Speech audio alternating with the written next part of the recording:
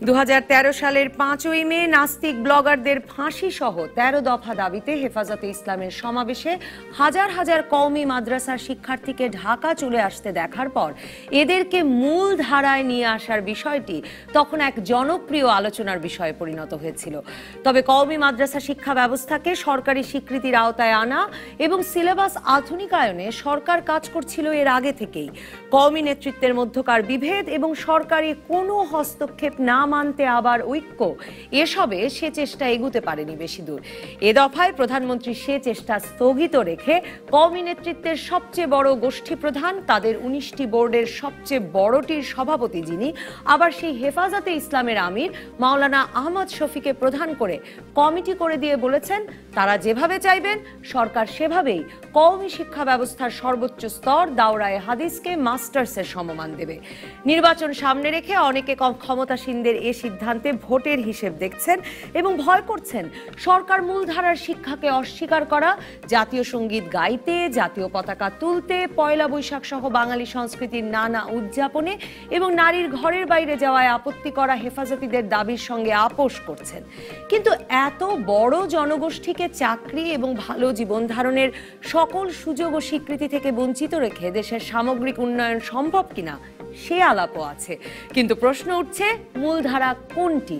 বাংলাদেশ তার সংবিধান অনুসারে যে অসাম্প্রদায়িক দেশ গঠনের কথা বলে, পাঠ্যক্রম চর্চায় সেই ধারার স্বীকৃতি ব্যতি রেখে সনদ স্বীকৃতি দিয়ে কওমি শিক্ষার নেতৃত্বের কট্টর ধারণাকেই মূলধারায় পরিণত করার আশঙ্কা থাকে কিনা, এমন নানা জটিল প্রশ্ন উত্তর নিয়ে ভাবতে চাই আজকের রাজকাহনে। আজ বৃহস্পতিবার, তাই রাজকাহনের ফোন লাইনও থাকবে খোলা।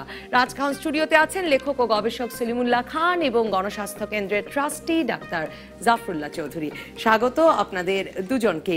ডাক্তার জাফরুল্লাহ চৌধুরী, আমি যদি আপনাকে দিয়ে শুরু করি যে এই জটিল প্রশ্ন, কিন্তু এই যে মানে যখনই কওমি শিক্ষা ব্যবস্থার বিষয়টি আসলে আমরা যারা নিজেদেরকে মূল ধারার দাবি করি আমাদের চোখের আড়ালেই থাকে, তারা মতিঝিলে চলে এলে অথবা প্রধানমন্ত্রী তাদের গণভবনে ডেকে নিয়ে শিক্ষার স্বীকৃতি দিলে আমরা কিছুদিন সেটা নিয়ে আলোচনা করি এবং তখন আমরা বারবার বলি যে এই কোটি মানুষ, লাখ লাখ শিক্ষার্থী, এদেরকে মূলধারায় আনতে হবে। মূলধারাটা কি এবং আসলে এদেরকে মূলধারায় আনাটা কিভাবে সম্ভব? যেটা হলো আজকে যাদেরকে নিয়ে আমরা আলোচনা করছি তারা 1971 সনের বিপদে ছিলেন, তারা সমস্যায় ছিলেন, কিন্তু তাদের এটা কেঁচোর মতো, কেঁচোর একটা অদ্ভুত শক্তি আছে, সে সহজেই বেড়ে যেতে পারে। বিপদে ছিলেন 71 সনে তারা যেহেতু বাংলাদেশের মুক্তিযুদ্ধের বিরোধিতা করেছেন, কয়েকজন পীর সাহেব তো বলেছেন এমনকি বলৎকার এটাও শরীয়ত মোতাবেক হবে, এই সময় মুক্তি ইত্যাদি কথা তো বলেছেন, আমরা সবাই জানি। এইসব তারা যেভাবে তারা এইসব অনেকগুলি সবাই না হলেও একটা বিরাট সংখ্যক তারা বিভিন্ন রকম আর সাধারণ মানুষ তো এতটা বাদ বিচার করে না। তারা একদিকে তারা 71 সনে শুধু একটা 71 সনে আমাদের মুক্তিযুদ্ধের বিজয়ের পরে তারা সব কেঁচোর মতো গর্তের মধ্যে ঢুকে গেলেন, দুই একজন ছাড়া তারা সেখানে ঢুকে গেলেন। কিন্তু 72 সন থেকেই তারা অতি সহজে আবার মূল ধারাতেই ফিরে আসলেন। আমরা যে মূল ধারা আনার কথা বলছি, যেমন ধরেন সেখানে তারা আলিয়া মাদ্রাসা আসলো, ইসলামিক ফাউন্ডেশন আসলো, এটা সবই বঙ্গবন্ধুর আমলে থেকেই শুরু হয়েছে। তারপরে জিয়াউর রহমান, প্রত্যেকের জায়গাতেই তারা ধীরে ধীরে সব বিস্তার করে নিলাম। এখন পরবর্তীকালে যেটা নিয়ে বলছি হেফাজতের উনারা একটা তো বোধহয়, আমি যদি একটু ইন্টারাপ্ট করি, একটা তো বড় পার্থক্য আছে বাংলাদেশের মাদ্রাসা শিক্ষা ব্যবস্থাতেও, আলিয়া শিক্ষা ব্যবস্থা এবং কওমি শিক্ষা ব্যবস্থা। মানে আমরা যেমন প্রত্যেকেই আলিয়া শিক্ষা ব্যবস্থার লোকের সঙ্গে আমাদের পরিচয় হয়, কারণ আমরা ইউনিভার্সিটিতে গিয়ে তাদের পাই, কলেজে পড়তে গিয়ে তাদের পাই। কওমি শিক্ষা ব্যবস্থার লোকের সঙ্গে আমাদের কোথাও দেখা হয়নি। যদিও এটা সালিমুল্লাহ অনেক বেশি বলতে পারবেন, এরা দেওবন্দীদের একটা ভারত বিরোধী আন্দোলনও তাদের একটা অবদান ছিল, অবদান ছিল। তারা ইতে প্রায় 150 বছরের পুরানো তাদেরই, কিন্তু তাদের মধ্যে সংস্কারটা ঠিক সেভাবে আসে নাই। তখন তারা মনে করতো ব্রিটিশের খাদেম হয়ে যাবে, সুতরাং কোনো মতে পরিবর্তন আনা যাবে না তাদের। এখন এখানে গিয়ে তারা একটা আলাদা সক্রিয়তা বজায় রেখেছেন। বিভিন্ন গোষ্ঠীর ইতে, সেটি আমরা 2013 সনে তাদের এক রকমের বহিঃপ্রকাশ ছিল, আমার মতে না আসলে তাকে মেরে ফেলো, এই ব্লগারকে মারো, ইত্যাদি ইত্যাদি আমরা দেখেছি। তখন আমরা অনেকেই, আজকে সেই ধারাবাহিকতাই রাজনীতির স্বার্থেই হোক, আজকে প্রধানমন্ত্রী তাদেরকে সঙ্গে নিয়ে নিয়েছেন। দেশের এত বড় একটা শক্তিকে বাইরে রাখাটা কোনো মতেই উচিত কাজ হবে না।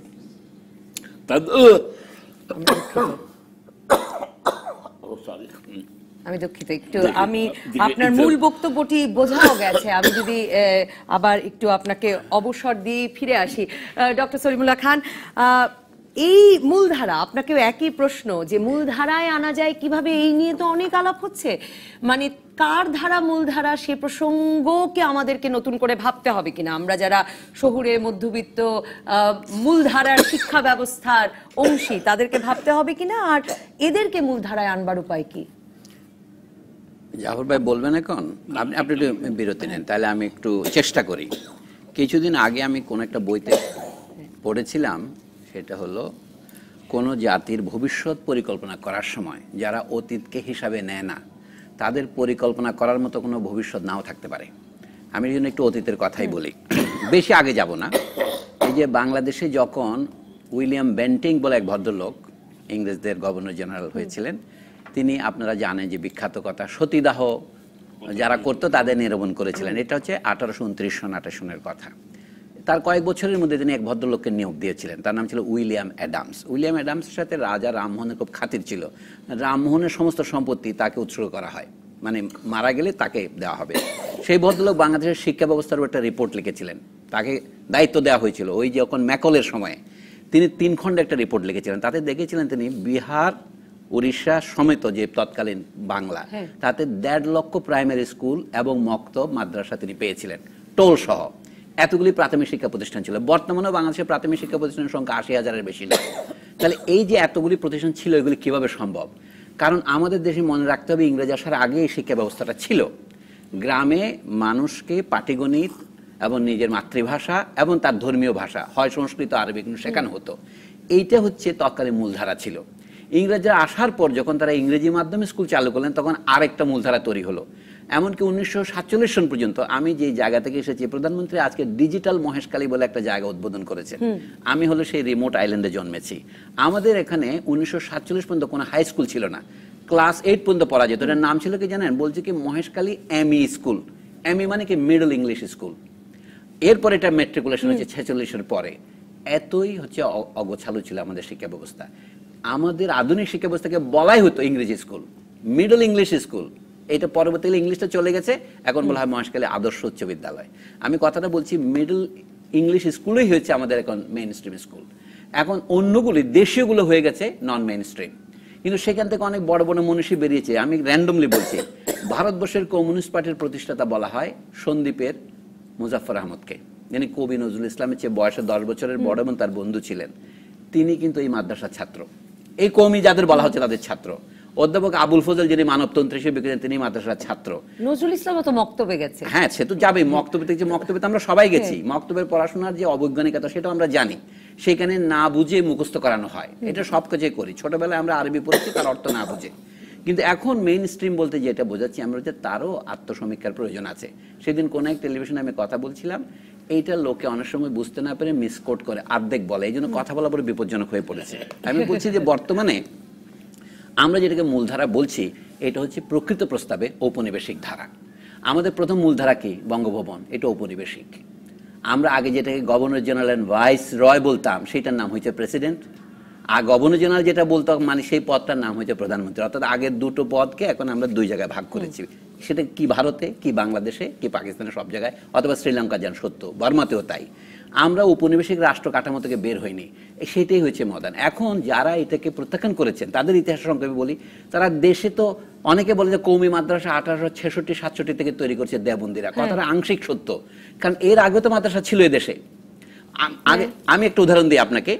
ইংরেজি 1828 থেকে 1848-এর এই 20 বছরের মধ্যে বাংলাদেশের মোট জমির 4 ভাগ থেকে 5 ভাগের 1 ভাগ, শতকরা 20 ভাগ ছিল এই মাদ্রাসার সম্পত্তি, লাখেরাজ, অত যাতে খাজনা দিতে হতো না।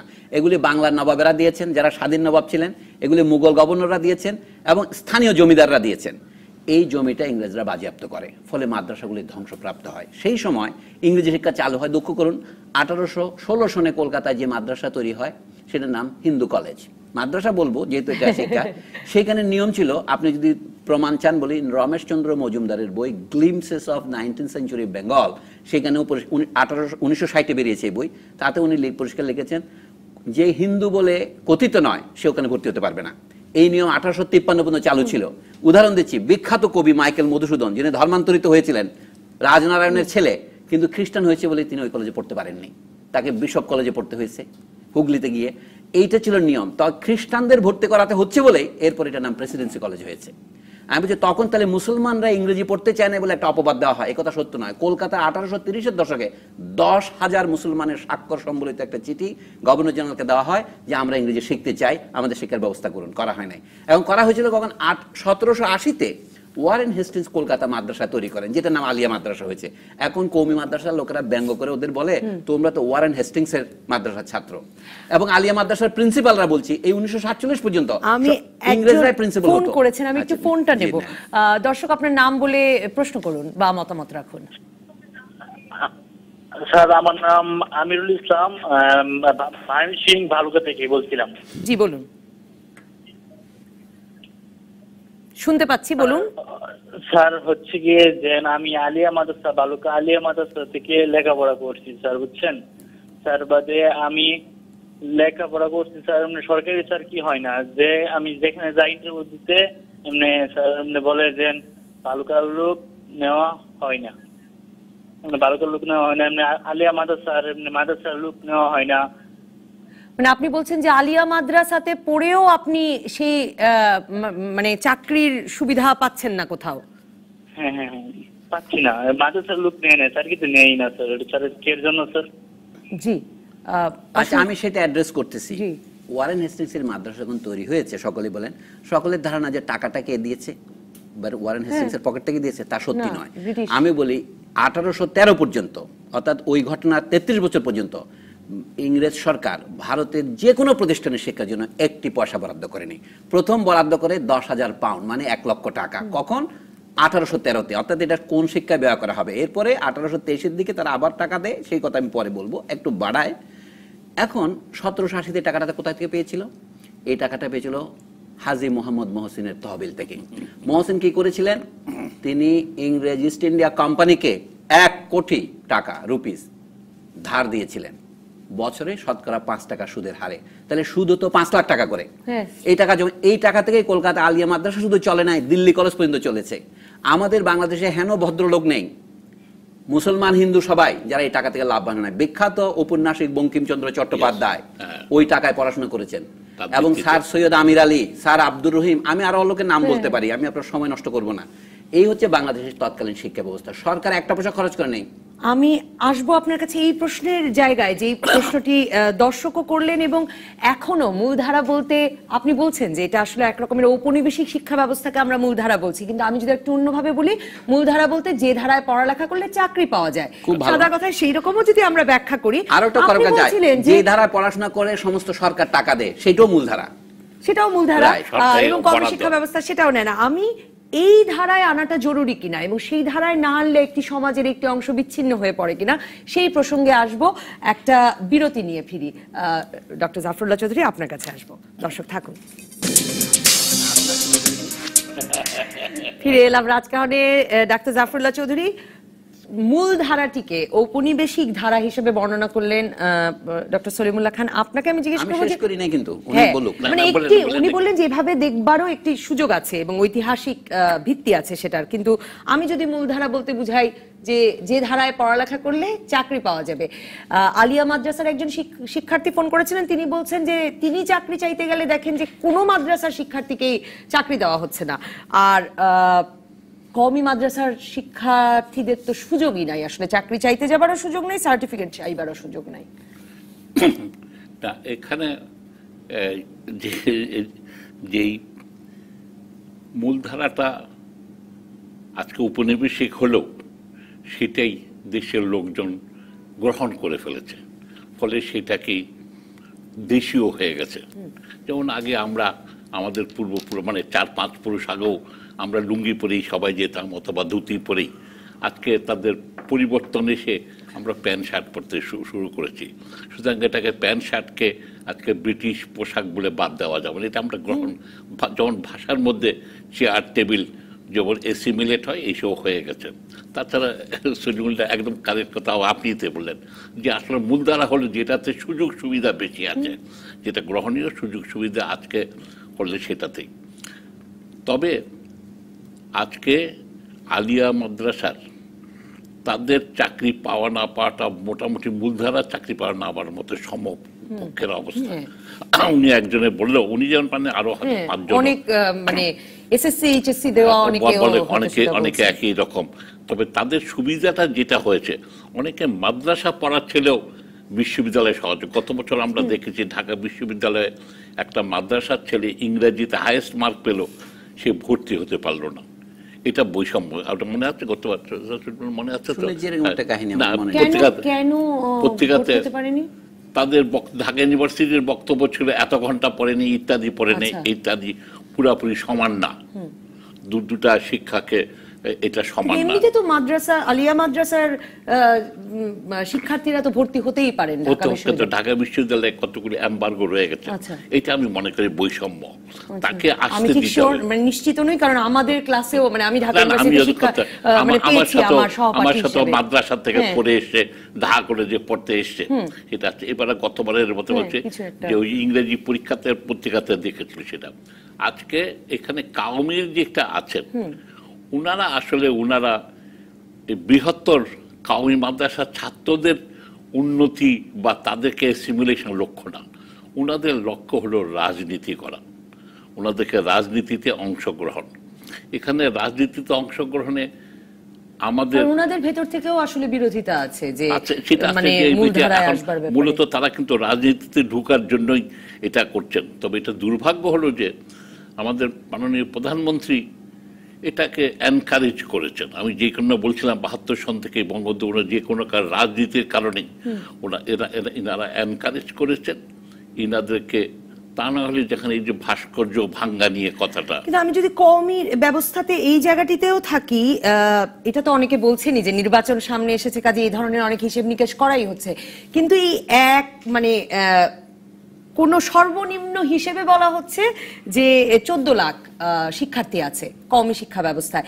তো এই 14 লাখ শিক্ষার্থীকে আসলে পাশ কাটিয়ে কি একটা মানে সমাজ ব্যবস্থা চলতেও পারে? মানে তারা ঢুকতে দেবেন না, তো তাহলে সরকার এখন স্বীকৃতি দিল, তারা হয়তো আস্তে আস্তে এরকম কোনো কিছু মনে করেন যে আস্তে আস্তে মূলধারায় আনা যাবে তাদের? না, তাদেরকে মূলধারাতেই আনতে হবে। এটা আনা হবে মূলধারাতেই।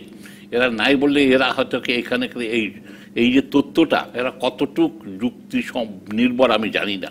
এটা আচ্ছা অনেকেই যায়, অনেকে যায়, তার একটা সোজা কারণ আমাদের প্রাইমারি স্কুলের কথা যদি আমি ধরি, প্রাইমারি স্কুলে গেলে বই কিনতে হয়, মাস্টারকে ঘুষ দিতে হয়, প্রাইভেট পড়তে হয়। কিন্তু অপরপক্ষে কাউমি মাদ্রাসায় গেলে থাকা খাওয়ারও ব্যবস্থা হয়, বইপত্র ফ্রি হয়। এখনো তো দরিদ্রতা আছে দেশে, দরিদ্রতা থেকে অস্বীকার করা যাবে না। শুধু তারপরে তো আছে আমার একটা বাচ্চা যদি কাউমিতে যায়, আমার বেহেস্তের দরজাটা উন্মুক্ত হবে। আজকেও আমাদের হাসপাতালেরই একজন, সে কাজকর্ম বাদ দিয়ে ওমরা করতে গেল। আমি বললাম যে তুমি যে ওমরা করতে যাচ্ছ ভালো কথা, তুমি তো আগে হজ করেছো একবার, আরেকবার এটা কতটুকু যুক্তিসঙ্গত? আপনার জন্য দোয়া করবো, দোয়া করো ভালো কথা, কিন্তু তোমার যা হচ্ছে যুক্তিসঙ্গত। আমি আপনার কাছে আবারও ফিরবো এটা এই প্রসঙ্গটিও জানতে, যে আপনি যে প্রসঙ্গটি তুলেছিলেন যে সনদ দেওয়াটাই আসলে একটা কোনো উপায় কিনা, প্রধানমন্ত্রী যে উপায়টি বেছে নিলেন। ডক্টর সলিমুল্লাহ খান, আপনি যদি সে প্রসঙ্গে কিছু বলতে চান যে সেটি একটা উপায় কিনা যেভাবে সনদ দেওয়াটা। আর আমি আরেকটি বিষয়ও জানতে চাই, যে আরেকটি আশঙ্কা তো আবারও বলছি যে মূলধারার মানুষের মধ্যে আছে, যে কওমি শিক্ষা ব্যবস্থা যে বিশ্বাসে তাদের শিক্ষার্থীদের বড় করে, সেই বিশ্বাসটি মূলধারায় ঢুকে যাবে কিনা তাদেরকে। আচ্ছা, আমি আগে যেটা শেষ করতে পারি না সেটা বলি। মূলধারা বলতে আমি বলেছি ব্রিটিশ আমলে যে শিক্ষা ব্যবস্থা প্রতিষ্ঠিত হয়েছে, যেটা আমরা গ্রহণ করেছি সকলেই, কিন্তু কিছু লোক আছে মাদ্রাসা যারা বিশেষ করে কওমি তারা ওটা গ্রহণ করেনি। কারণ আমরা মাত্র সেদিন স্বাধীনতা দাবি করা শুরু করেছি। মহাত্মা গান্ধী দেশে ফেরার পরেও 1918 পরে দেশে ফিরলেন, মানে দক্ষিণ আফ্রিকা থেকে, তখন তিনি অসহযোগ খিলাফত আন্দোলন শুরু করলেন। তখনও পূর্ণ স্বাধীনতা দাবি করা শুরু হয়নি। ওই কওমি মাদ্রাসারই একজন মৌলবী এটা দাবি করেছিলেন, হযরত মোহানি আজাদ সোবাহানি, যিনি ছিলেন মৌলানা ভাসানীর শিক্ষক। এই মৌলানা ভাসানী কিন্তু ওই লাইনের লোক। আমার বক্তব্য হচ্ছে ভারতবর্ষের স্বাধীনতা সংগ্রামী ইংরেজি শিক্ষিত যারা আমরা, তাদের প্রতিষ্ঠিত প্রথম বড় রাজনৈতিক সংগঠন ইন্ডিয়ান ন্যাশনাল কংগ্রেস, ভারতীয় জাতীয় মহাসভা বলতো তখন। 1885-তে একজন ইংরেজ এটা তৈরি করেছে। তারা কখনো স্বাধীনতা দাবি করেননি 1930-এর আগে। এমনকি অল ইন্ডিয়া মুসলিম লীগ, যেটা ঢাকাতে গঠিত হয়েছিল 1906 সালের ডিসেম্বরের 30 তারিখে, সেইটা কখনো স্বাধীনতা দাবি করেনি। তারা ইংরেজের অধীনে বড়জোর স্বায়ত্তশাসন দাবি করেছিলেন। এই মৌলবীরা আগে দাবি করেছেন, ভালোর জন্য হোক মন্দের জন্য হোক। সমস্যাটা হচ্ছে শিক্ষা ব্যবস্থাটাকে ওরা শুধুমাত্র চাকরি অর্জনের হাতিয়ার হিসেবে দেখেন নাই। হয়তো তারা ভুল করেছেন, কিন্তু তাদের ভুলকে জন্য প্রাণ দিতে তারা প্রস্তুত ছিলেন। তারা 1857 বিদ্রোহের পরে দেওবন্দ তৈরি হয়, দেওবন্দের 20 বছর পরে কংগ্রেস তৈরি হয়, কংগ্রেসের 20 বছর পরে আপনার মুসলিম লীগের প্রায় 15 বছর পরে কমিউনিস্ট পার্টি তৈরি হয়। কিন্তু তাদের এই, তার মানে এই যে সরকারি হস্তক্ষেপের বাইরে থাকাটা, এই বিদ্রোহটা তাদের একদম পুরনো একেবারে। আমরা জানি, এখন আমরা ভদ্রলোকরা জানি, মূলধারার লোকরা জানি ওটা বোকামি ছিল, কিন্তু যে বোকামির মধ্যে কিন্তু ব্রিটিশ বিরোধিতাও শুরু হয়েছিল, সেই জায়গা থেকে একটা জেদ ছিল। এই জেদটাকে সম্মান করতে হবে। আমি বলছি তারা একদিকে একটা ভুল করেছিলেন, আরেকদিকে একটা শুদ্ধ ছিল। তারা বলছে কি, রবীন্দ্রনাথ ঠাকুর সভ্যতার সংকটে 1941 কি লিখেছেন, একদিন জানি ইংরেজ এই ভারতবর্ষ ছেড়ে যেতে বাধ্য হবে, পিছনে সে কি কোন আবর্জনা রেখে যাবে। এরা বলছিলেন ইংরেজ যদি এই দেশ একদিন ছেড়ে যায়, সে আবর্জনাকে আমরা আবার গৃহে পরিণত করব, আমরা এটাকে প্রাসাদে পরিণত করবো। এই ছিল শপথ এদের। আমি তাদের প্রতি সম্মান জানিয়েও বলি। তারপরেও তারা যখন পাকিস্তান হলো, তখন মৌলানা তারা দুভাগে ভাগ হয়ে গেলেন। হোসেন আহমেদ মাদানি ছিলেন তাদের তৎকালীন নেতা 1930-এ। তিনি কবি ইকবালের সাথে বিতর্কে লিপ্ত হলেন যে ভারত ভাগ করা যাবে না। শফি হুজুরের গুরু। হ্যাঁ, উনি ভারত বিভাগ সমর্থন করেননি, এখনো তারা করেন না ভারত বিভাগ। তারা পাকিস্তানকে বেদাত মনে করেছেন, এই জন্য তারা জীবন দিতেও প্রস্তুত ছিলেন। তারপর তাদের মধ্যে আবার একটা দল তৈরি, যেমন শিব্বির আহমদ উসমানী ছিলেন, উনি এবার পাকিস্তান সমর্থন করেছেন। পরবর্তীকালে তাদেরই একটা অংশ পাকিস্তানে কোন জঙ্গি জিহাদি হয়েছে, তালিবান হয়েছে। আমি কোনোটাকে বাদ দিচ্ছি না। বাংলাদেশের মুক্তিযুদ্ধ সম্পর্কে জাফর ভাই যেটা বলছেন সেটা আমি সবিনয়ে একটু প্রতিবাদ করব। 1971-এর মুক্তিযুদ্ধে যারা ঘোরতর বিরোধিতা করেছেন, তারা কৌমিরা যতটা নয় তার চেয়ে বেশি অন্য লাইনের লোকেরা। যেমন জামাত ইসলামের নেতৃত্বে যে আল বদর হয়েছে বা আল শামস বাহিনী দুটো হয়েছে, রাজাকার তো ছিল, সেগুলিতে যারা পার্টিসিপেট করেছে তারা খুব কৌমির লোক নয়। কৌমিরা মুক্তিযুদ্ধে অংশগ্রহণ করেন নাই। আমি জাফর ভাই, আপনি মুক্তিযোদ্ধা বলছি, আমাদের ঢাকা বিশ্ববিদ্যালয়ের শিক্ষকরা কয়জন বিরোধিতা করেছেন পাকিস্তানের? 1971-এর 25শে মার্চের 40 দিন পার হইতে 5ই মেতে ঢাকা বিশ্ববিদ্যালয় খুলেছে। আনোয়ারুল্লাহ চৌধুরীর বইতে আপনি দেখেন মুক্তিযুদ্ধের দিনগুলি শতকরা 95 জন শিক্ষক কাজে যোগ দিয়েছে তাদের কলিগদের লাশের উপর দিয়ে। কেন তাদের দরকার ছিল? অধ্যাপক কবির চৌধুরীকে আমি অত্যন্ত বেশি সম্মান করি, কিন্তু কবির চৌধুরীর ভাই মুনির চৌধুরী শহীদ হয়েছেন। কবির চৌধুরী 9 মাসে 8.5 মাসে বাংলা একাডেমির মহাপরিচালক ছিলেন, তখন পরিচালক বলতো। আবার প্রসঙ্গে আসবার জন্য আমি যদি সালিমুল্লাহ খান একটু জিজ্ঞেস করি যে এটাও একটা আমাদের সমস্যা কিনা, যে আমরা যখন কওমি ব্যবস্থাকে ভাবছি, আমরা খুব হোমোজিনাস ভাবে ভাবছি। আমরা ভাবছি যে প্রত্যেকেই একভাবে ভাবছেন, প্রত্যেকেই একই রকম মানসিকতার, একই মানে প্রত্যেকেই আমরা এক রকমের রাজনৈতিক উচ্চাভিলাষী হেফাজতে ইসলামের মনোভাব। আমাকে 30 সেকেন্ড দেন। আমি হচ্ছে কওমি মাদ্রাসার লোকেরা মুক্তিযুদ্ধের বিরোধিতা করেন নাই, কিন্তু পক্ষেও কিছু করেন নাই। এই অবস্থাটা হচ্ছে পরাজয়ের লক্ষণ। কওমি মাদ্রাসার লোকেরা যখন দেওবন্দ প্রতিষ্ঠা করেছিল, তখন তারা ব্রিটিশ শাসনকে প্রত্যাখ্যান করার জন্য নিজের প্রত্যাখ্যান করেছিলেন। কিন্তু বাংলাদেশের স্বাধীনতা সংগ্রামে অংশগ্রহণ করতে না পারার যে বেদনা, যে গ্লানি, সেটা তাদেরকে অবজ্ঞা করে রেখেছে। এই জন্য শিক্ষিত লোকেরা একটা অবজ্ঞাপূর্ণ বিদ্রুপ মিশ্রিত হাঁটতে তাদের দিকে তাকায়। আরো একটা কারণ, এখানে শ্রেণী কথাটা আপনাকে আনতে হবে। তারা অধিকাংশই গরিব শ্রেণী থেকে আসেন, কিন্তু গরিব শ্রেণীতে আসলে মানুষ অটোমেটিক্যালি বিপ্লবী হয় না। তাদের, আমি এখন পরিষ্কার করে বলছি, তাদের ধ্যান ধারণা কোট আনকোট মধ্যযুগীয়, তাদের ধ্যান ধারণা প্রতিক্রিয়াশীল, তাদের ধ্যান ধারণা এমনকি আমি বলবো শুধু রক্ষণশীল নয়, মানে উল্টোমুখী। এই কারণে তাদের মধ্যে এখন এই যে জাতীয় সঙ্গীত গাওয়া ঠিক হবে কিনা, এগুলি হচ্ছে পশ্চাৎপদ চিন্তার উদাহরণ। এখন কথা হচ্ছে এরা তো আমাদের স্বজন, আপনি তাকে বিদেশি হিসেবে শত্রু হিসেবে দেখবেন না তাকে বোঝাবেন। আমি আপনাকে বিরতির মধ্যে বলছিলাম সক্রেটিসের উদাহরণ দিয়ে। সক্রেটিস যখন পিরাউস থেকে ফিরতে চাচ্ছিলেন, তাকে যারা জোর করে বাধা দিয়েছিলেন তাদের বলছিলেন যে আমি যদি আপনাদের বুঝিয়ে বলি আমাকে যেতে দিবেন না। ওরা বলছে না, আমরা যদি কানে তুলো দিয়ে না শুনি তাহলে আপনি যাবেন কি করে। আমি সেই কথাটাই বলবো, আমাদের এখানে কথা বলা শুরু করতে হবে। প্রধানমন্ত্রী কি রাজনৈতিক উদ্দেশ্যে কওমি মাদ্রাসা সনদকে স্বীকৃতি দিয়েছেন সেটা বোঝার জন্য দুবার বলি। প্রধানমন্ত্রী আগেও একবার দিতে চেয়েছিলেন, তিনি বলেছেন 2012 থেকে চেষ্টা করে যাচ্ছেন। না, তার আগে খালেদা জিয়া সরকার দিয়েছিলেন। কাজে ব্যাপারটা অশ্রুতপূর্ব, অদৃষ্টপূর্ব, অভূতপূর্ব নয়। সমস্যা হচ্ছে এখন কেন দিলেন। আমি সেই আলোচনাতে বেশি আগ্রহী নই। আমি বরঞ্চ আগ্রহী এইটা স্বীকৃতি দেওয়া হচ্ছে। ইংরেজি দুটো শব্দ আছে, আপনি আইনের ছাত্রী, আপনি জানেন, de facto and D ইউরে। D জুরে বলেন আপনারা, ডি ফ্যাক্টো তো তারা এর চেয়ে বেশি পড়ে। আমরা সিলেবাস জানি। সেদিন টেলিভিশনে এক অধ্যাপক ঢাকা বলছিলেন, আমি শেষ করছি, উনি বলছিলেন যে ওরে কি পড়ায়। আমি যে আপনি কি পড়ান এটা বলার কারণটা আমাকে সূত্র করা শুরু করেছে। আমাদের বিশ্ববিদ্যালয়ে আমি পড়ে আসছি, মাদ্রাসায় পড়ি নাই। আমি জানি আমাদের বিশ্ববিদ্যালয়ের ডিগ্রিতে আমরা এখন অনেক ভুয়া ডিগ্রি দেই। এখানে ভালো ডিগ্রির লোকও আছে, আপনিও বেরিয়েছেন বিশ্ববিদ্যালয় থেকে, আমিও বেরিয়েছি। আপনি ভালো ডিগ্রি, আমি ভুয়া ডিগ্রিওয়ালা। ভুয়া ডিগ্রি মানে আমি কিছুই না, আমি এক অক্ষর ল্যাটিন জানি না, কিন্তু আমি কেন করে রোমান ল পাস করলাম। এটা করা যায়, আমিও পাস করেছি। আমি একজন দর্শক আছেন ফোনে, তার প্রশ্ন বা মতামত নিচ্ছে। দর্শক, আপনার কথা বলুন। আসসালামু আলাইকুম। ওয়ালাইকুম আসসালাম। আপন বলছিলাম উত্তরা থেকে। আমার আজকে যে অতিথি, আমি তাদেরকে আমার সালাম জানাচ্ছি। আমার খুব ভালো লাগলো যে এই মাপে একজন অতিথি আপনারা নিয়ে এসেছেন।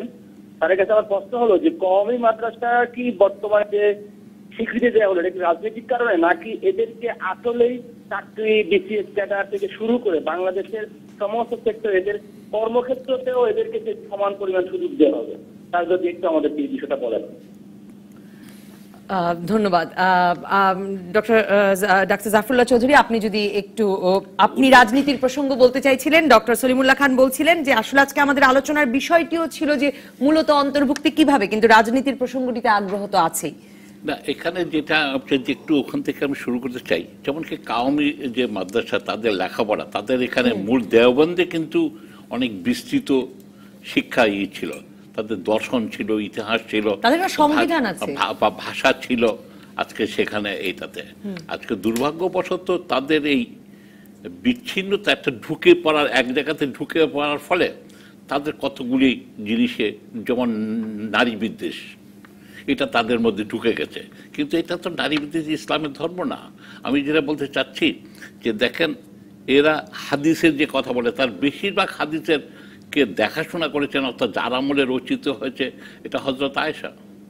হযরত আয়েশা ন্যায় বিচারের জন্য ওসমান হত্যার বিচার দাবি করে, অন্য কোনো কারণ না, ওদেরকে বিচার পেতে হবে। যে বিচারের কথা আজকেও আমরা বলছি যে ন্যায় বিচার, বছরের বছর মানুষকে আটকে রেখেছে, মান্নাকে 22 মাস আটকে রেখেছে, এইসবের বিরুদ্ধে হযরত আয়েশা, উনি বসরাতে যে আলীর বিরুদ্ধে যুদ্ধ করলেন 60,000 সৈন্য, এটা তো হিস্টোরিক্যাল ফ্যাক্ট।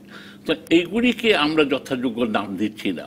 তারপরে যেমন ধরেন আজকে রাসূলুল্লাহর কবর, যেখানে এখানে হলো কি উনার ঘরেই তো ছিল, রুমেই ছিল, সেখানে তার শখ, সেখানে আবু বকর তার পিতা ছিল। ওমরেরও ইচ্ছা হলো যে রাসূলুল্লাহর পাশেই যেন কবরটা পায়। কথা how intelligently Hazrat Ayesha handle করলেন। আমার ঘরে পরপুরুষের জায়গা কি করে হবে? ইনফ্যাক্ট উনি পলিটিক্স করে উমরকে বাদ করলেন, কিন্তু বললেন যে পরপুরুষত্ব স্থান হতে পারে না। তো এই জাতীয় জিনিসের তাকে কিন্তু পড়ানো হচ্ছে না। এই কাওমি মাদ্রাসার সংকীর্ণতা, রক্ষণশীলতা, উনি যেটা বলেছেন, তাদের একটা আধুনিক চিন্তাধারার লোকেরা এখন মধ্যযুগীয় হয়ে গেছে। কিন্তু আমরা আমি যে প্রশ্নটি ডক্টর সলিমুল্লাহ খানকে করেছিলাম, আবারও করব পরে, কিন্তু আপনাকে একটু করে রাখতে চাই যে মানে এই যে সকলকে একভাবে দেখা, যে কওমি মাদ্রাসা থেকে এই ধরুন প্রতি বছর যদি মানে এই 14 লাখ লাখ লাখ যেসব শিক্ষার্থী বেড়েছেন, তারা তো প্রত্যেকে একই রকম মন মানসিকতার আবার হচ্ছেন না, কারণ তাহলে তো বাংলাদেশের ভোটে সেটা রিফ্লেকশন থাকবে। আমি যেটা মনে করি কি, পয়লা তাদেরকে আমার দরজাটা আমাকে খুলে দিতে হবে। আমি চিরকাল বলেছি 72 সনে এসে আমাদের সাধারণ মানুষের জন্য আজকে পয়লা আমার দরজাটা, মেয়েদের ব্যাপারে আমি কাজ করেছি দীর্ঘদিন। আমাদের নারী প্রধানমন্ত্রী যখন দরজাটা খুলে দিলেন, সেটা বিপদ বা ভালো দিক বিপদে না, পয়লা দরজাটা খুলে দিতে হবে, দরজাটাকে আসতে দিতে হবে, তারপরে সংস্কারটা হবে। এখানে পরিষ্কার এই কাওমিরা যেটা আছে, ওটা বললেই হবে না যে তারা এখানে থাকবে। তারা যেটা দর্শন যেটা পড়াতে চাচ্ছে, সেই দর্শন পুরো কোনোই আপত্তি নেই। ভাষার মধ্যে দেখতে চাই তারা আসলে আরবিটা পড়তে পারে কিনা, আরবিতে আলাপ করতে পারে কিনা, এইসব জায়গাতে। তারপর যেখানে তাদের কম আছে, নারী বিদ্বেষ বা ইসলামিক আইনের হাদিসের ব্যাপারটা, এটার গবেষণা দরকার। এখন আমার মেয়ে, 1/3 সম্পত্তি পাবে আমার ছেলের ডুপ্লিকেট, এটা টিকতে পারে না। কিন্তু ঐতিহাসিকভাবে তো তাদের আবার একটা প্রতিরোধ আছে যে তাদের সিলেবাস কেউ দেখবেন না, এটা হলে মানবো কেন আমি? এটা তো হলো কি, তাকে আমি যখন দরজা খুলে দিয়েছি তখন তার সাথে আমি আলাপে আসতে চাই, সে আসে, তারপর সে কমপ্লিট করুক, সে বিসিএস একদম পরিষ্কার। আমি একজন দর্শকের ফোন নেব, নিয়ে বিরতি থেকে ফিরবো ডক্টর সলিমুল্লাহ খান আপনার কাছে। দর্শক বলুন। হ্যালো, আসসালামু আলাইকুম। ওয়ালাইকুম আসসালাম। আমি ফজল শেরপুর থেকে বলুন। এই যে আমার একটা প্রশ্ন হলো যে আপনার মাদ্রাসাতে, আলিয়া মাদ্রাসাতে লেখাপড়া করে কেন চাকরি হচ্ছে না মাদ্রাসাতে? আর যারা লাখ লাখ ছাত্র মাদ্রাসায় লেখাপড়া করছে তারা কি করবে যদি চাকরি না হয়? তারা তো বেকার অবস্থা হয়েছে, তাদের জন্য সরকার কি করতেছে বা আপনারা কি করবেন? অসংখ্য ধন্যবাদ। এই বিষয়টি নিয়েই আসলে আলাপ করছি। একটা বিরতির পর ফিরছি আবারও আলোচনায়। দর্শক থাকুন রাজকাহনে। ফিরে এলাম রাজকাহনে।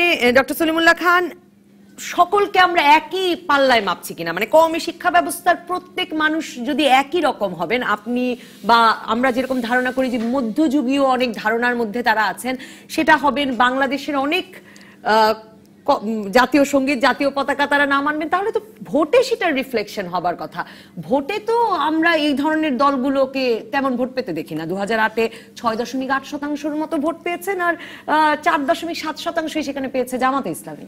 পাটিগণিতে আমি কখনো ভালো ছিলাম না, আমি বলি হিসাব করব না, আমি বলি যে মানুষকে আমরা বলি যে স্বাধীন হও। স্বাধীন যে হতে চায় না তাকে কি জোর করে স্বাধীন করা যায়? সেটা তো স্বাধীনতা বিরোধী হয়। অর্থাৎ বিখ্যাত দার্শনিক রুসো বলছেন কাউকে দে আর to force to be free. এই কথার মধ্যে সবিরোধ আছে। আমরা সকলে স্বাধীন হতে চাই, কিন্তু যে স্বাধীন হতে চায় না, উদাহরণ দেই, শিক্ষা না চাওয়ার স্বাধীনতাও তো থাকা উচিত। আচ্ছা, আমাদের দেশে বলা হচ্ছে এখন সব ছেলে মেয়েকে স্কুলে পাঠাতে হবে, মানে শিক্ষা প্রতিষ্ঠানে পাঠাতে হবে। কোন ধরনের শিক্ষা প্রতিষ্ঠানে পাঠাবেন সেটা মা বাপ ঠিক করবে। এটা হচ্ছে আন্তর্জাতিক মানবাধিকারের ঘোষণাপত্রে আছে, সার্বজনীন মানবাধিকারের ঘোষণায় আছে। এখন দ্বিতীয় প্রশ্ন হলো, কেউ কেউ স্কুলে যেতে চায় না। ধরুন আমাদের বিখ্যাততম কবি নজরুল ইসলাম, তিনি স্কুলে যেতে পারেননি, 9 বছর বয়সে তিনি যুদ্ধে চলে গেছেন, মানে ক্লাস 9-10 থেকে। রবীন্দ্রনাথ ঠাকুর বিখ্যাত উদাহরণ, উনি স্কুলে যাবেনই নাই, কিন্তু এদের তো আর বাধ্য করা যাবে না আপনার। এখন আমরা যারা যেতে চাই শুধু দারিদ্র্যের জন্য, সুযোগের অভাবের জন্য, হাওড়ে থাকি বলে আমি স্কুলে যেতে পারছি না। তো এখন আমাদের ব্রাক করেছে কি খুব ভালো জিনিস, ব্রাক বাঘের মতো বলছে 4 বছর পড়ালে শিক্ষা হয়। এটার নাম কি? Non formal, উপানুষ্ঠানিক। আমি বলি কি, জাফর ভাইকে বলছিলাম, it's a formally speaking non education. কিন্তু গরিবের ছেলের জন্য এটা জায়েজ, কিন্তু ধনীর জন্য না। এই যে আমরা 14 রকমের প্রাথমিক শিক্ষা, এবতেদায়ী থেকে শুরু করে নুরানি মাদ্রাসা থেকে শুরু করে, এইটা নিয়ে তো কেউ কথা বলে না। তাহলে এখানে ভীতিটা কোথায়? আপনার গরিবের ছেলে বলে তার জন্য 4 বছর পড়লে শিক্ষা সম্পূর্ণ হয়ে যাবে, কিন্তু আমার নিজের ছেলের জন্য 12 বছর পর আগে হবে না। প্রাচীন ভারতে আমরা কি বলছিলাম, 12 বর্ষ গুরুগৃহে থাকিয়া বিদ্যা অভ্যাস শেষে তিনি স্নাতক হইলেন। 12 বছর কম পড়লে আমরা এখন ইন্টারমিডিয়েট পাস করি না। পৃথিবীর সব দেশে এইটাই হচ্ছে। আমাদের প্রাচীন ভারত থেকে এইটা আছে, অফকোর্স 12 বছর থাকতে হয় এবং গুরুর গৃহে কাজ করে এবং গরুও চড়াইতে হতো। তারপরে গুরুর গৃহ থেকে তিনি তখন নদীতে স্নান করতেন বলে তাকে স্নাতক বলি আমরা এখনো। হ্যাঁ, মুসলমানরা মাথায় একটা পাগড়ি দিয়ে দিত, ইউরোপীয়রা এখন টাসল দিচ্ছে মাথায়। আমরা একবার এদিকে সালাম ফেরানোর মতো বাঁয়ে ফেরাই, আবার ডানে ফেরাই, করে না? সব ইসলামী জায়গা থেকে নকল করেছে ইউরোপ। কিন্তু এখন আমরা সেটা ভুলে গেছি। এই যে আমাদের ডক্টরেট ডিগ্রি, এই যে আমাদের মাস্টার্স ডিগ্রি, এই যে আমাদের ব্যাচেলার্স ডিগ্রি, এই সবগুলো কিন্তু ইসলামী ডিগ্রির অনুকরণ মাত্র। আগে ওরা বলা হতো ফকি, মুফতি এবং মুদাররিস, ওই তিনটাই ডক্টর, মাস্টার এবং। কারণ আমি আজকেই ভাবছিলাম যে কওমি শিক্ষা ব্যবস্থায়ও কেন এরকমই আছে যে মানে 9ম 10ম শ্রেণীর পরে একটা পরীক্ষা, তারপরে মানে একই পরীক্ষা কেন? যেটাকে আমরা এখন এসএসসি বলি, এটাকে একসময় বলা হতো ম্যাট্রিকুলেশন। আপনি জানেন 1900 সনের দিকে এটাকে বলা হচ্ছে এন্ট্রান্স। এন্ট্রান্স মানে প্রবেশিকা, মাদ্রাসা এটাকে বলে দাখিল। দাখিল মানে কোনো জায়গায় ঢোকা, অমুক এখানে দাখিল করেন। আমি কথা হচ্ছে কি, এখানে একটা আমাদের মধ্যে কোথায় যেন একটা দূরত্ব আছে। আপনি বলছেন সবাইকে একমুখী করার ক্ষেত্রে আমি বলছি, সকলেই বলে কি আমরা একমুখী শিক্ষা চাই, কিন্তু মা শতং যেমন বলেছিলেন শত ফুল ফুটতে দাও। শিক্ষার উদ্দেশ্য কি তার উপর নির্ভর করে। হ্যাঁ, নিচের দিক থেকে সবাই একই রকম পড়বে, কারণ মানুষের বাচ্চা তো সব মানুষের বাচ্চাই, সাদা কালো হিন্দু মুসলমান তো ভেদ নাই। মানুষ তার ভাষা শিখবে, মানুষ তার হিসাব করা শিখবে, মানুষ জগৎকে, দেশকে, পরিবেশকে ভালোবাসতে শিখবে। প্রথমে মনে রাখতে হবে একটা কথা। তাহলে অসুবিধা কি? মানে তাহলে কওমি শিক্ষা ব্যবস্থায় যে বলছেন তারা যে তারা আসলে একটা আধ্যাত্মিক উন্নয়নের জন্য পড়ছেন, হাফেজ হওয়ার জন্য পড়ছেন, তাতে অসুবিধা কি? তাতে তাহলে আমাদের না বলাতে আসে না। আমরা যখন লেখাপড়া একটু উপরের দিকে যাই, অ্যাডাম স্মিথ বলে এক ভদ্রলোক বলেছিলেন ডিভিশন অফ লেবার।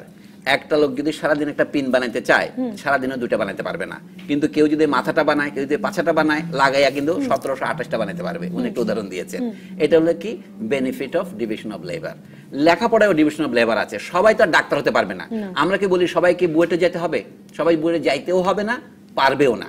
কাজে যেটাকে আমরা আরবিতে বলি ইলমুল কালাম, অর্থাৎ ধর্মতত্ত্বের জ্ঞান, যেটাকে ইংরেজিতে আমরা ইসলামিক স্টাডিজ বলবো, থিওলজি বলা হয়, সেইটাও তো কিছু মানুষ পড়বেই। সেটা কখন পড়বে? উচ্চ পর্যায়ে পড়বে। নিচের দিক থেকে সবার শেখার জন্য তার ভাষাটা জানতে হবে, কারণ মানুষ কথা বলে বলেই মানুষ ভাষা, মানুষের মনের ভাব আছে বলেই মানুষ। আপনি কোন ভাষায় কথা বলেন সেটা দেশভেদে নির্ধারিত হবে। তাহলে আরবিতে যদি আপনি কোরআন শরীফ পড়তে চান, আপনাকে আরবি ভাষাটা জানতে হবে। দুর্ভাগ্যবশত আরবি আপনার মাতৃভাষা নয়, তাহলে আপনাকে এটা বেশি মাতৃভাষার অস্তিত্ব শিখতে হবে। মাতৃভাষা বাদ দিয়ে যে কোনো ভাষা শিক্ষা করাটা আমি এখন বর্তমান যুগে বলবো প্রায় অপরাধের শামিল। কিন্তু আমরা আমাদের 3 বছরের বাচ্চাকে কিন্ডারগার্টেনে পড়াচ্ছি, সেটাকে অপরাধের শামিল বলতে আপনি কখনো কিন্ডারগার্টেন নিয়ে এখানে করবেন? এই টকশো করবেন? আপনার রাজকাহন এটা তো মন্ত্রী কাহনে পরিণত হচ্ছে। আমি এই জন্য বলবো ন্যায় বিচার করতে হলে আমাদের একদিকে যেমন একমুখী শিক্ষা দরকার, এমনি বৈচিত্র্যও দরকার। মানে কওমি শিক্ষা ব্যবস্থা নিয়ে প্রশ্ন তুলে নিশ্চয়ই ইংরেজি শিক্ষা ব্যবস্থা নিয়েও প্রশ্ন তুলতে হবে। কিন্তু তারপর আমি বলবো সমাজের নির্দিষ্ট সময়, যেটা আমি আগেও বলতে পারি নাই, আমরা কোথায় ট্যাক্স দেই। আপনি জানেন ইংরেজিতে একটা পচা কথা আছে, there is no such thing as a free lunch. বিলটা কাউকে না কাউকে দিতে হয়, বিনা পয়সায় দুপুরের খাওয়া হয় না। এটা হয়তো আপনার কর্পোরেশন খাওয়ায়, অথবা আপনার চাচা খাওয়ায়, এটা অথবা নিজের পকেটে খান। তাহলে এই লেখাপড়ার খরচটা কে দেয়? যেখানে আমাদের রাষ্ট্রীয় কোষাগার থেকে টাকা দিয়ে শিক্ষা হয়, সেটা হচ্ছে মূলধারা। এখন যারা ওখান থেকে টাকা নিতে চায় না, তারা ইচ্ছা করে বলছে বাইরে, কিন্তু তারা তো এদেশের বাতাস খায়, নিঃশ্বাস নেয় তো, তাহলে তারা মূলধারার বাইরে হতে পারে না। আমরা মূলধারার বাইরে তাকে তাহলে আপনি ওই যে ঠ্যাঙ্গার চরে পাঠিয়ে দেন, ওই যে রোহিঙ্গাদের পাঠাতে চাচ্ছেন, ওইটাই হচ্ছে মানুষকে ক্যারেন্টিন করা। আমি মনে করি যে আমাদের দেশে মূলধারা বলতে সেটাই বোঝাবো, আমাদের কৃষক, আমাদের শ্রমিক যে উৎপাদন করে সেটাই। এখন আমি একটা তাত্ত্বিক কথা বলি। তাত্ত্বিক কথাটা হচ্ছে এই যে হেফাজত সমস্যা, এই যে কওমি মাদ্রাসার সমস্যা, এগুলি সব বিস্ফোটক, মানে আপনার আলামত মাত্র। এগুলি মানে আপনার ফোড়া উঠেছে, ভিতরের রোগটাকে এটা আমাকে দেখতে হবে। ডাক্তার ভাই আছেন এখানে, আমি ভিতরের রোগটা যে কাঠামোগত জিনিসটা বলতে হবে। গায়ে জ্বর উঠেছে বটে, এটা বহু কারণে হতে পারে জ্বর, সেটা হচ্ছে আমাদের এটাকে বলে কৃষক সমস্যা। পাকিস্তানে বলে আমাদের সমস্যা ছিল কি, পূর্ব বাংলা ছিল কৃষি প্রধান, পশ্চিম পাকিস্তান শিল্পায়িত হচ্ছিল, আমাদের দূরত্ব বেড়ে যাচ্ছিল।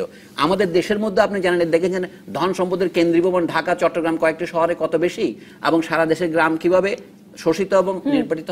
এখনো আমাদের কেন একটা জিজ্ঞেস করেন, ভারতের স্বাধীনতার প্রায় 70 বছর হতে চললো, বাংলাদেশের কথা বাদ দেন, ভারতে শতকরা এখনো 50 জন লোক সেখানে অক্ষর জ্ঞান সম্পন্ন নাই, এবং ট্রাইবাল কমিউনিটিতে গেলে আপনি শতকরা 90 জনকে দেখবেন তারা অক্ষরের আলো পৌঁছাতে পারেনি। এই যে কৃষক সমস্যার সমাধান হয়নি, এইটা নানা রূপ নেই। যেটাকে আমরা ধর্ম সমস্যা বলি, ওটা কৃষক সমস্যার একটা প্রকাশ মাত্র। আজকে সময় নাই সব ব্যাখ্যা করার মতো।